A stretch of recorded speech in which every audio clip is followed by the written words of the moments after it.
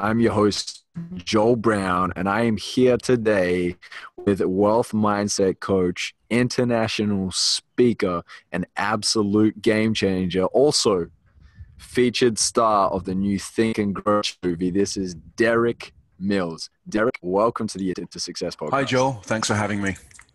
Glad to be here. It's great to have you, man. We had the opportunity to meet for the first time in LA at the Think and Grow Rich movie premiere. And, it's funny. I felt like I got to kind of know you a little bit by seeing you on screen. Mm-hmm. You just absolutely rocked it in the movie. Oh, cheers, mate. And I'm just so excited for the world to see that movie, man. I don't know how you feel, but I'm just so excited for the world to see it. I feel that it's part of being a privilege just to be in the movie, because it's that kind of thing where if you told me when I was in my mid-20s that the book I was reading to change my life around, I'd be featured in 25 years later, I'd be saying, probably not. even whilst reading the book. But, right. Really excited about it. I'm excited for a couple of reasons. One is to get that visual aspect of the book with the 21st century leaders, experts, and teachers.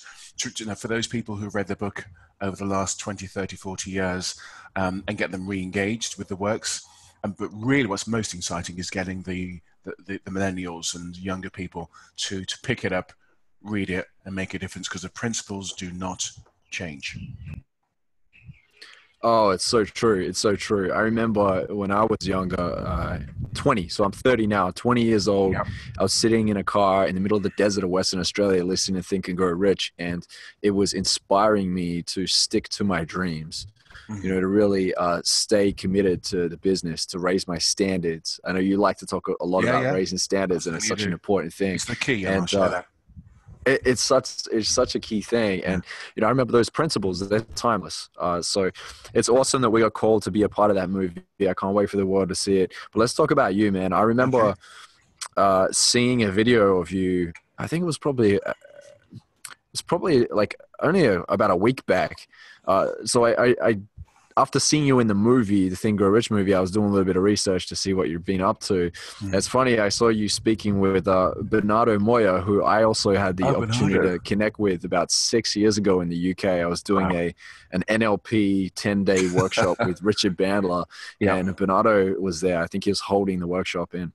And he does quite a lot of interviews, and to see you jamming out with him and the things that you talked about, I was like, man, I really need to get Derek on the A to S podcast to really share, your perspectives, man, on what it means to really set your standards and to receive better outcomes in life by setting those standards and the right standards. So tell me a little bit about the standards revolution, and tell us like what it means to set standards in your life.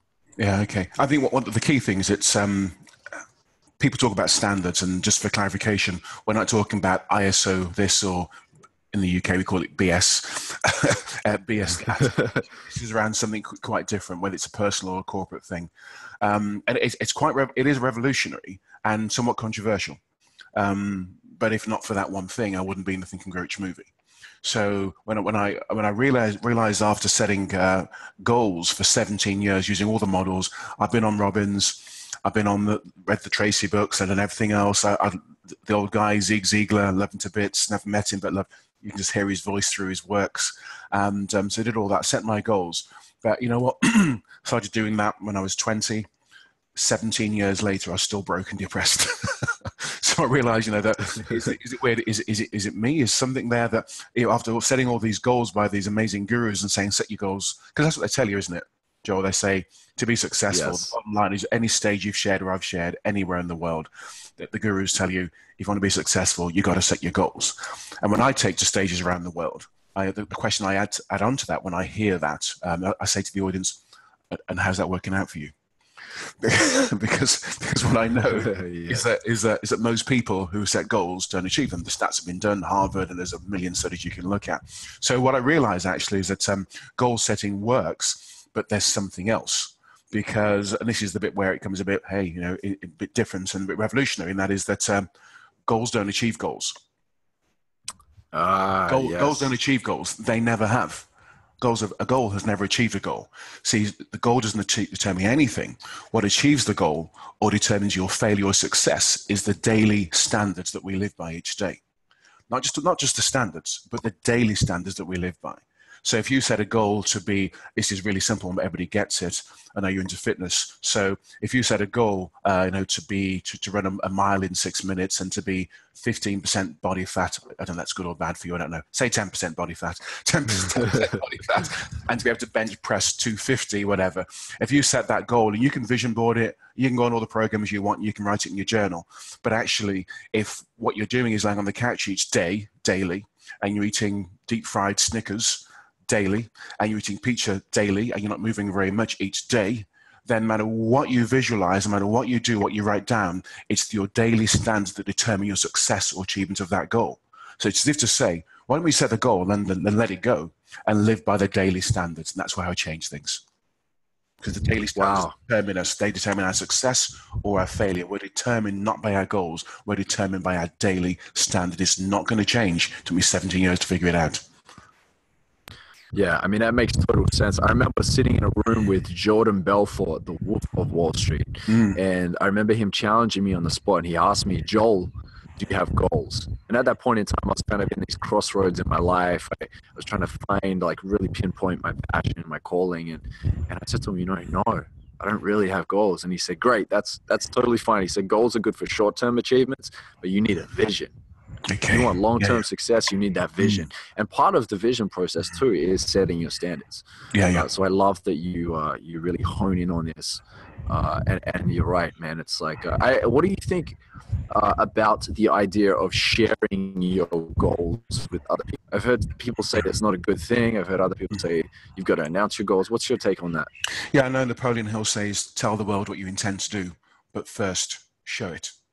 And I concur. I remember I used to have that, I typed it out, and then I cut it out on a piece of paper and I laminated it. And I used to keep that on my desk for many, many, many years.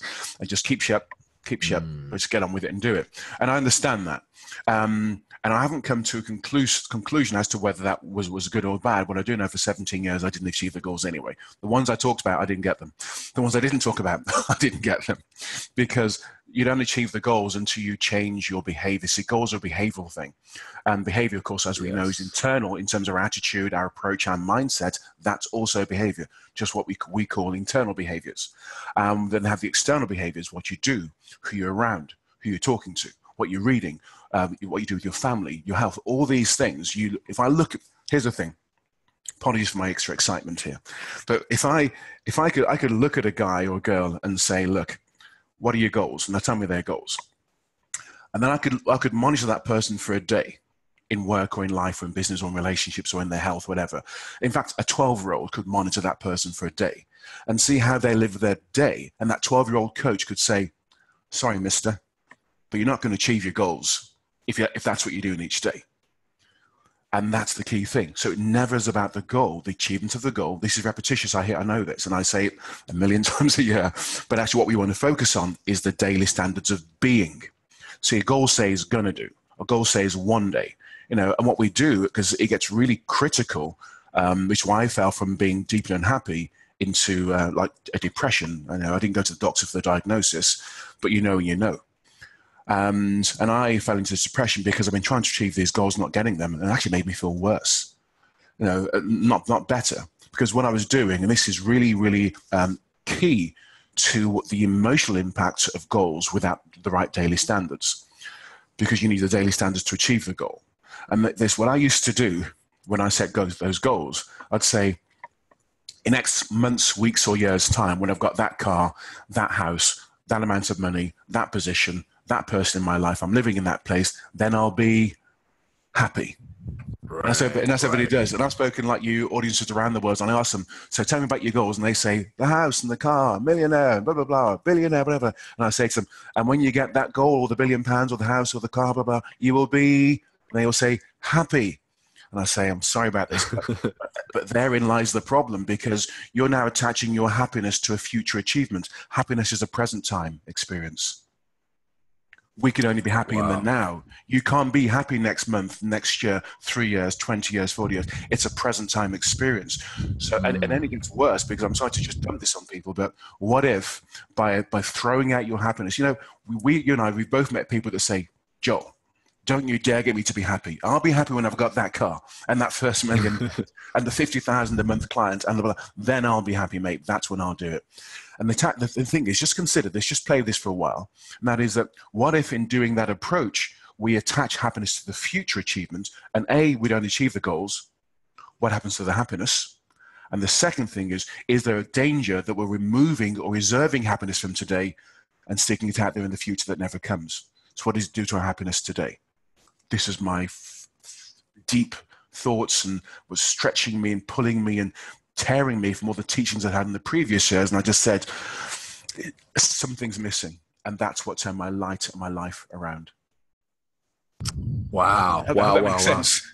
No, that makes a ton of sense. I love this.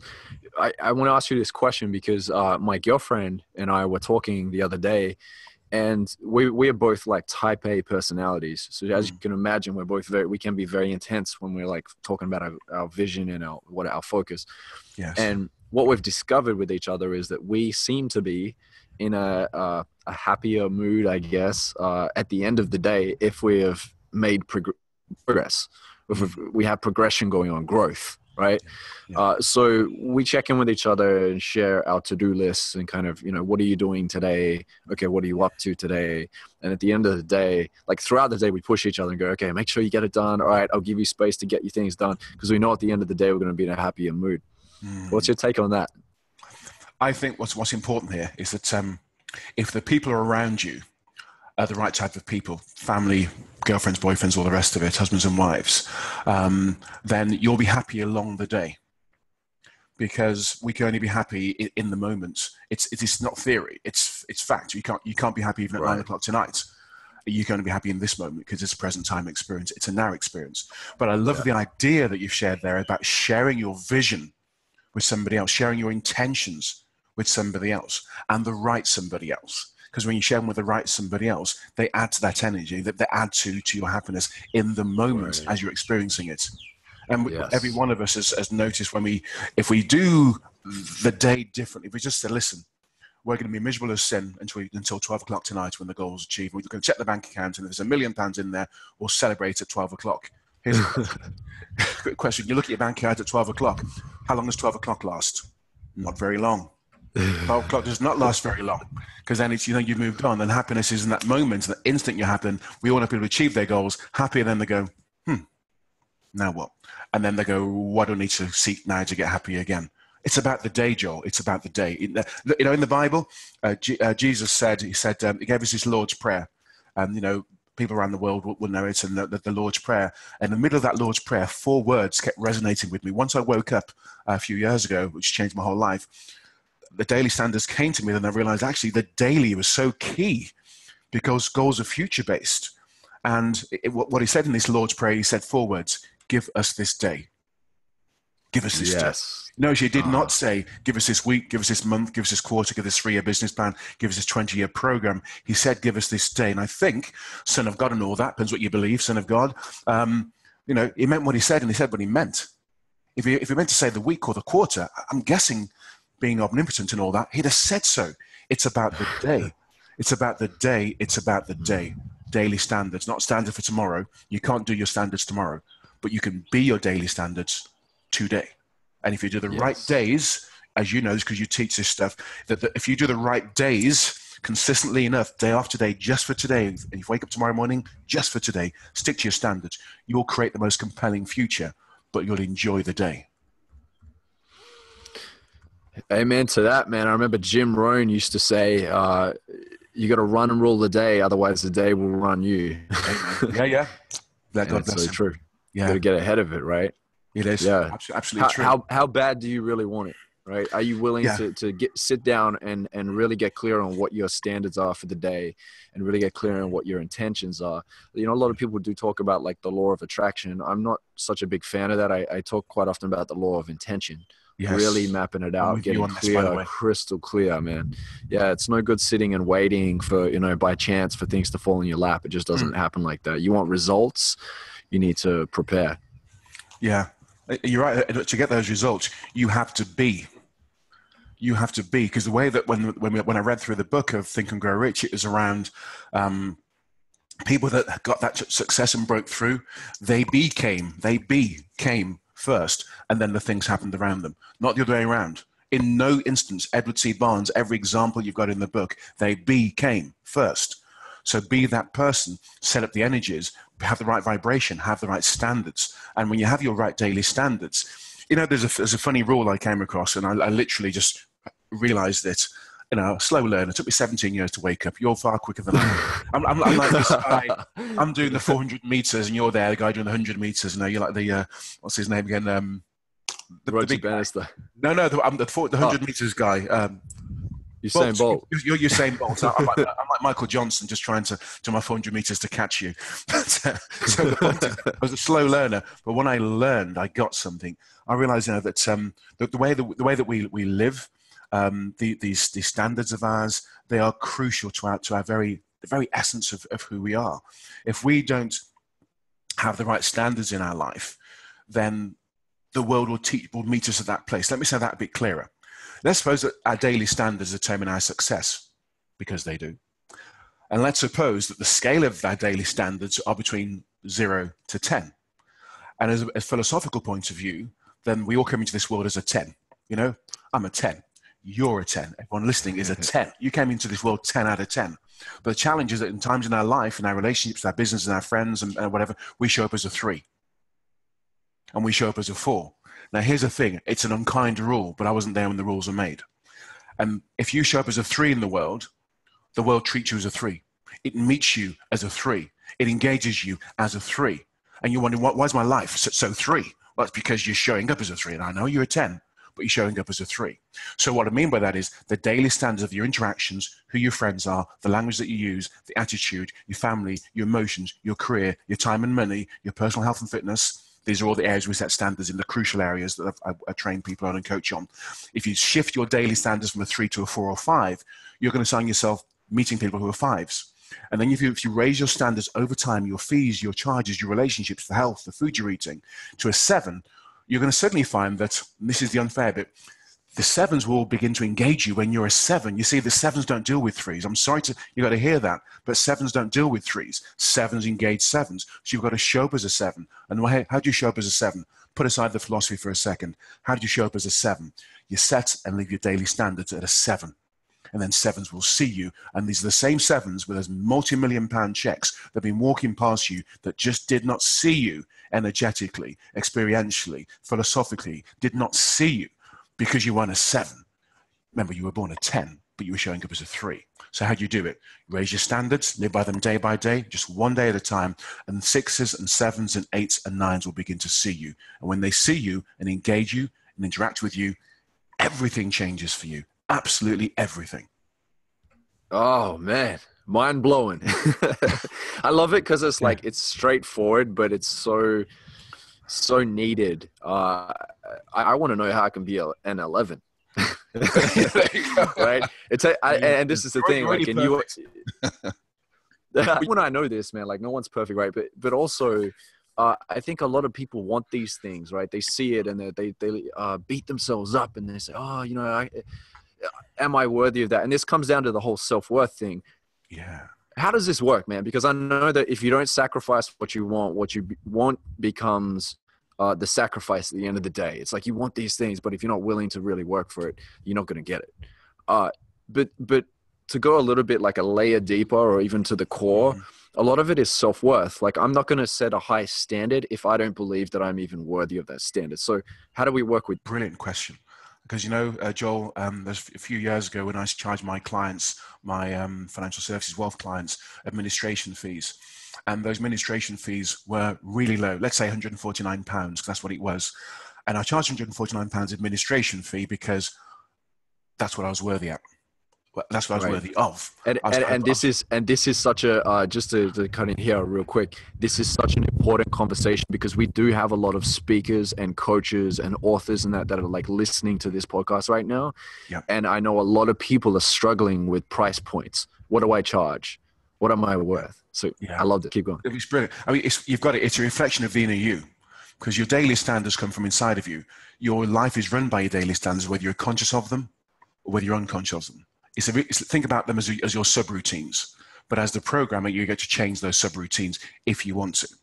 But if you're internally saying, I'm not worthy, then you're going to be able to charge, as I did, £149 a year for admin for clients.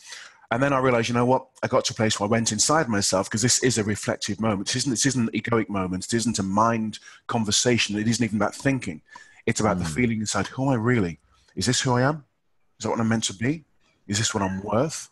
What else is there about me that I can get out into the world? And as the birds sing for us in the morning, we can look at ourselves in the morning, and we can say to ourselves, yeah, absolutely, wake up and realize what's happening in my life and who I really am. Because when you think about the $149 fee that I was charging, it was a reflection of me. It was the mirror saying, I'm only worth this amount of money.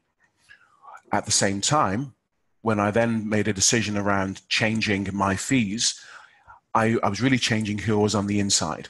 So when I started to change my fees, I said, actually, I'm going to charge $249 a year. And clients that didn't pay me $249 before began to pay me $249. Then I started to charge $497, and then $997, and then $2,497, and in some cases almost £10,000, £9,997 a year just for the admin. So what I was doing there is I was raising my standards inside. As my confidence grew, I raised the standards. This is important, because if you said to me, Joel, day one, Derek, and I'm charging £149, from now on, go out there and charge between £2,500 and £10,000 a year, I wouldn't have bought into that. I wouldn't have done it. I wouldn't have believed it, because it would have been part of my truth. So that the best analogy to consider this is to consider the staircase. Unless you live in a bungalow, if you're at home, this is about your fees and your coaching fees and your consultancy fees and your mentoring fees. If you live in a bungalow, you can't jump the stairs. But let's suppose you live in a house. If you go to your house and look at the bottom of the stairs, look at the top. The top of the stairs is where you really want to be. That you might call that your goal. But if you try and leap the whole of the stairs in one go, you better film me to put it on YouTube, because you're not going to make it. You're going to. So what you actually do to achieve that goal at the top of the stairs is you look at the whole staircase. What you do, you go to the first step, and that's the daily. You raise yourself off the floor, and you go to the first step. You raise your standards just a bit, because you can believe in that. And we talk about the 4 C's. When you see, if you imagined a baby at the bottom of the stairs, a one-year-old baby in a baby romper at the bottom of the stairs, and your mom's behind, the dad's behind, and the baby's going to climb the stairs, and they're going to do it one step at a time. But what the baby does, they're nervous and their legs are shaking and they're wobbling. But then as they go, put one leg up onto the first step and get to the next step, and when they're on the first step, they're still shaking because they're not used to this level. But then they know what you call the 4 C's. Eventually, they become comfortable in that place and they stop shaking. Then they become competent. They can operate as good at this level as they did at the previous level. And then they become confident. And you know that because they're going to turn around and look at mum and dad and go, hey, yeah, I'm here. Look at me. Look where I am. And you know that baby's now confident. And then they consolidate. The 4 C's to consolidate that position, because you can't go upwards unless you consolidate the back foot. So as you're on the baby, you consolidate and strengthens that back foot, puts his hands down and raises to another level. And guess what? On the next step, you do go through the same again. You get comfortable. You get competence. You get your confidence up. And then you consolidate and you raise again. And bit by bit, the baby climbs the stairs. Oh, man. Yeah, that's such a good breakdown. I've heard an analogy where it says, like, you got to stretch. I mean, it's so cliche, but like stretch into the comfort zone. Outside of their comfort zone. But it's like stretch to a certain degree where it's like enough for you to feel that like uncomfortability, but don't stretch too much because you'll snap. Yeah. Right. Absolutely. So it's like that little bit of stretch each day. Yeah. And that's the thing. Like if you can look at it as a small percentages, you're good. It is, yeah. But you asked the question about that when people don't feel it on the inside. And the way to feel it on the inside is you can feel it on the inside on the first step. You say to that baby, even say to an adult, jump 5 steps. They're going to go, Joel, come on, 5 steps. But you can just say, can you just go on to the first step and start living your life in this place? And what happens, there's an accelerator, because the stairs eventually become an elevator. Do you call it elevators? Escalators. Yeah, we do. Escalators. Moving upstairs. Because once you get to a certain place, you get momentum. And you realize, you know what? As I raise my standards, I'm getting much more success. As I raise my standards and living at this level 5 and step 4 and step 6, I'm feeling happy. I'm feeling more comfortable. You start to just jump steps, and you accelerate. Eventually, when you get momentum, the stairs start moving for you. And this is crucial. Yeah. But you cannot have that unless you take the first step and just do that. And by the way, this took me from being broke and depressed at the end of 2003 to making my first million by 2006, making my first $1 million in a year in 2007. All of this done by just raising my standards in the same business, in the same room I'm in right now. I've got this office. And before I share the office with other people, because when you can't afford much, you'll get all the people who aren't doing very well together, don't you? And that's just a bad management strategy. But I share with other people. Now, as a senior partner at the company, the whole office is mine. But I didn't do that overnight. It's key to say this is not a get rich quick. Think and Grow Rich isn't get rich quick. My philosophy, my book, the 10-second philosophy, does not say get rich quick. It says change. Practically, philosophically, change. One day at a time, raise your standards, and everything will change for you. That's the truth. Yes. I love that you were saying, like, you just need to get that momentum. There's a saying that money loves momentum and success loves speed. It's so I love that. True. Yeah. Is that yours? That's true. I love that. I think someone did say it in part. We were in like a marketing meeting, and sometimes we just kind of go into flow and we're deep in conversation with each other, and things come up. But it wasn't for me originally, but I can definitely say I've lived that. Like when I have an idea, I jump in and I just launch the program. It's this whole like ready, fire, aim approach where you just go ahead, launch it, right? Launch it, build your wings on the way down and so on. And it's so true. Like you've got to take the action, man. And someone asked me recently, what do you think success really is?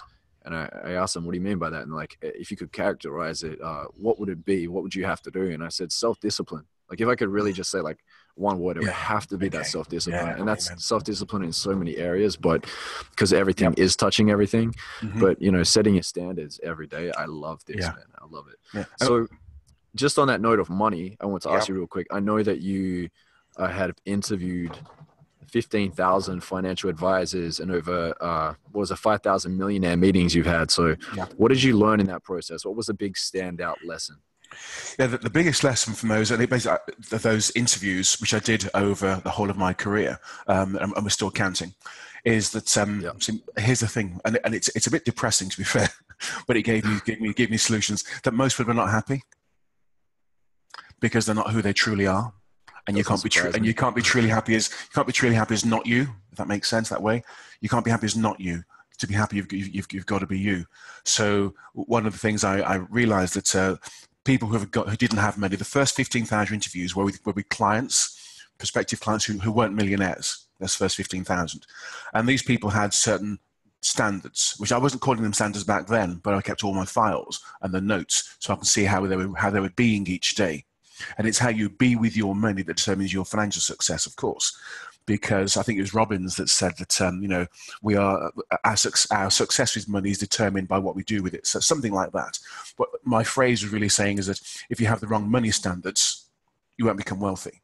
Because what I noticed, the wealthy had different money standards and they had different values. Because part of my research was to do a hierarchy of values with these multimillionaires. But I did the same hierarchy of values for those that had no money. And the difference was that those that were unsuccessful with money, we'll just call it that for now, with money, not unsuccessful in life, but with money, were those that didn't have the right. It was as clear as night and day. What they did with their money each day determined them.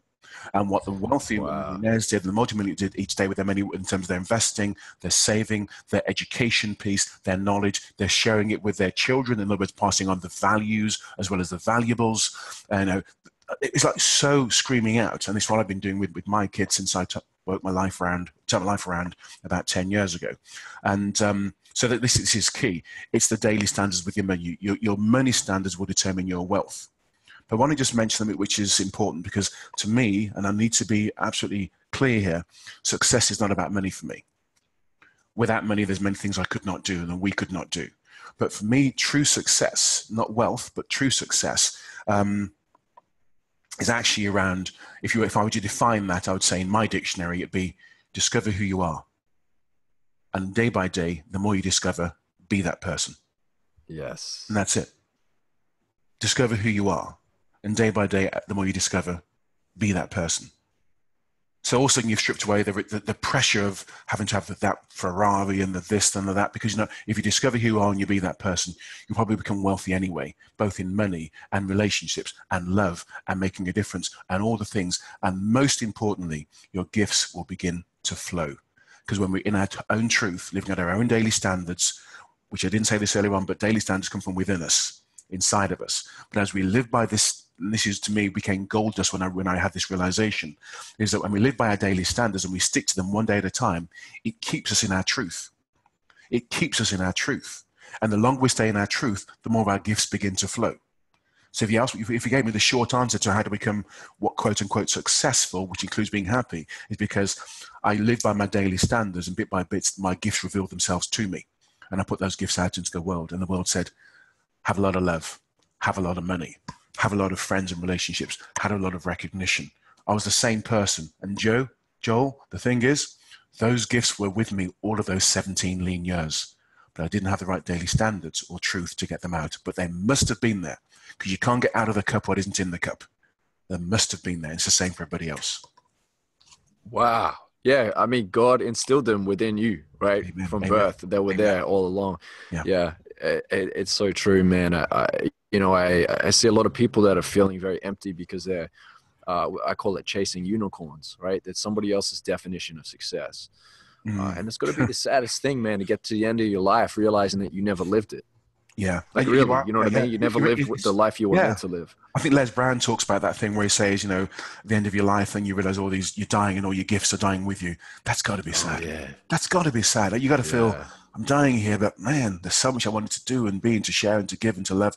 To me, you know, to be successful, you know, discover what's inside each day and be that each day. Don't be that next week. You don't even know you've got next week. I asked my mother when I was 13 years old. She was 35 years old. I bet she had goals. I bet she had plans. And like everybody else who died young, and dying young could be 78 if your gifts are still inside of you. So if you die young and you haven't got your gifts inside of you, it's about, look, today, be who you are, be your truth. Now, love people you want to love. Give that hug, give the smile, make a difference, add value to someone, help someone out, discover more of who you are, and then dare to be that person. And I'm not being flaky about this. I know the world is a construct, and the world will be saying to you, don't be that. Conform. Walk like this. Talk like this. Drive one of those cars. If you drive one of those cars, you'll be called successful. So conform. It's just another highway of conformity. What we're saying, reality is, will that make you happy? Probably not. But if you do and be yourself and live by your daily standards and live in your truth and live as your true self, you get all the gifts of the world, but you'll be happy along the way. And if you're not happy along the way, tell me. What's the point? Yeah, there's a quote from Thurman. I remember it says, "Don't ask what the world needs. Ask what makes you come alive, and go do it." Because what the world needs is people who come alive. Yeah. Yeah, you know, that's brilliant, Joel. Because you know, there's something I talk about when I've got clients. A lot of the clients I work with, their businesses. A lot of times I work with leaders and execs. And these leaders and execs, they're just human beings, you know, and often they're saying, you know, they've got all the success materially and there's pressure of the business, but inside they're saying, you know what, I just don't feel I'm myself. And then when they can confide and just say, I don't think I'm being the real me. Well, when you're 50 and the world's giving you praise, but you're not feeling that you're the real you, then something isn't right there. So the world needs you to be you. See, when I woke up to being my truth and living by this daily standard and discovering my true self, began to live in that place one day at a time, guess what? I became a better husband.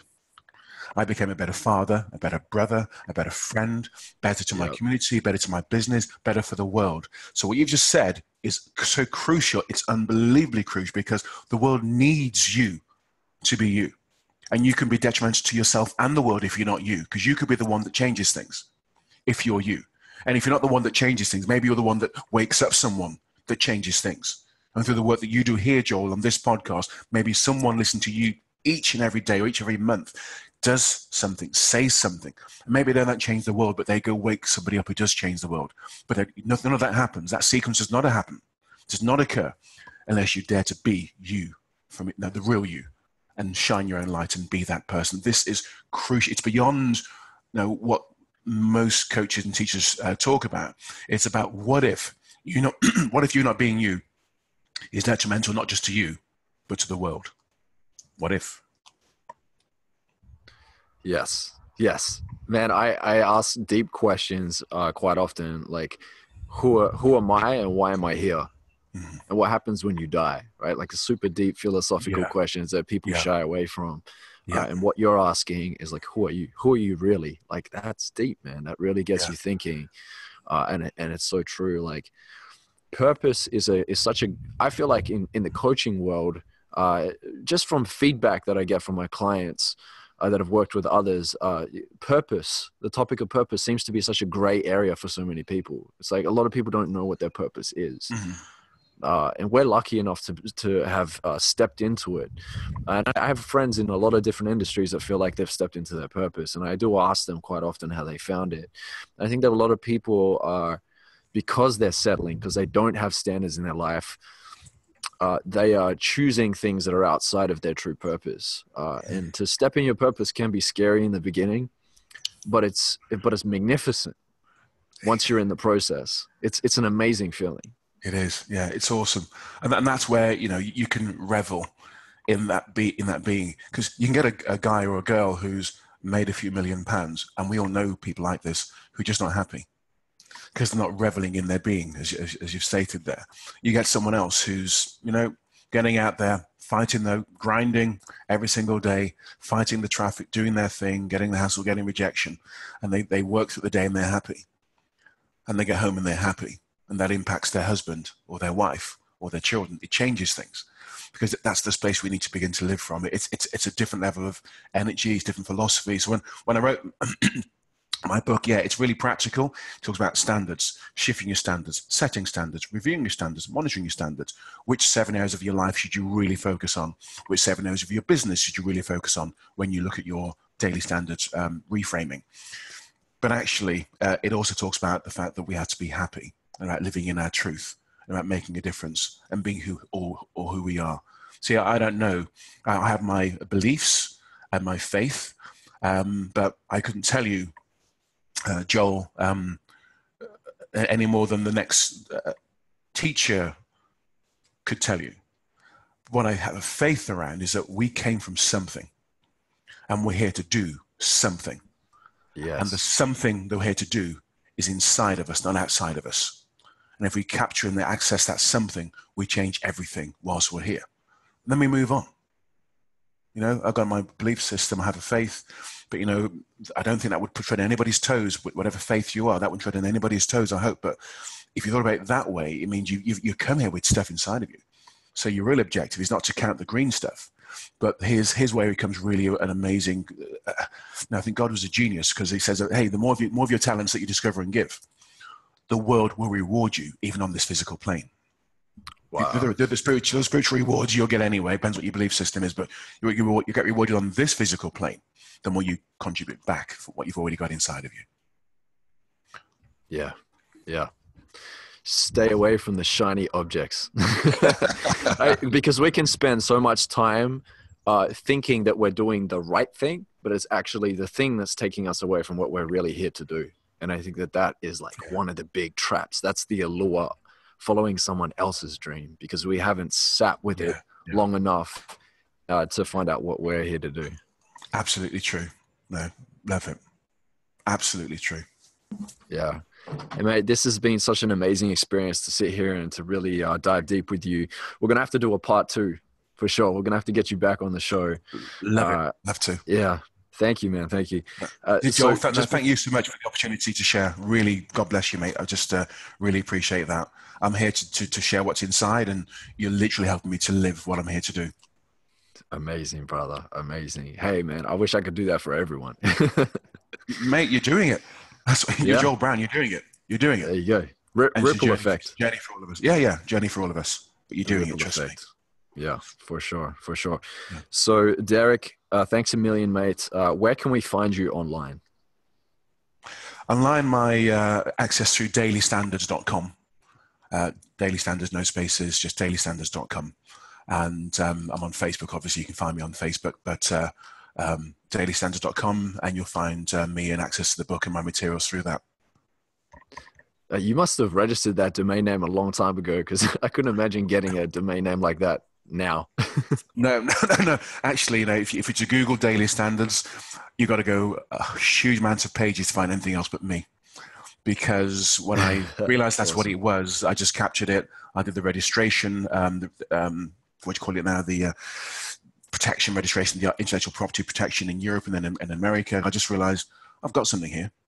And if daily standards are things we all need to do to achieve our goals, if daily standards determine our success or our failure, people are going to click onto this. And of course they have, which is why you and I are in the film, because your work is a similar thing. It's just telling people, listen, there's some truths out here, and if you follow these truths, you'll have a better life. And so thank you, Joel, for letting me have this chance to share today. And please, I'd love to do part 2. God bless you, mate. Oh, yes, we will. All right, Derek, before we wrap up the interview, I always end every interview with one last question. And the question is, if you were to deliver your last 30-second speech to the world, what would that last 30 seconds sound like? Learn to love God. Learn to love yourself. Learn to love other people. And love them not as a noun, but as a verb. Let it be part of who you are, and you'll live the richest of lives.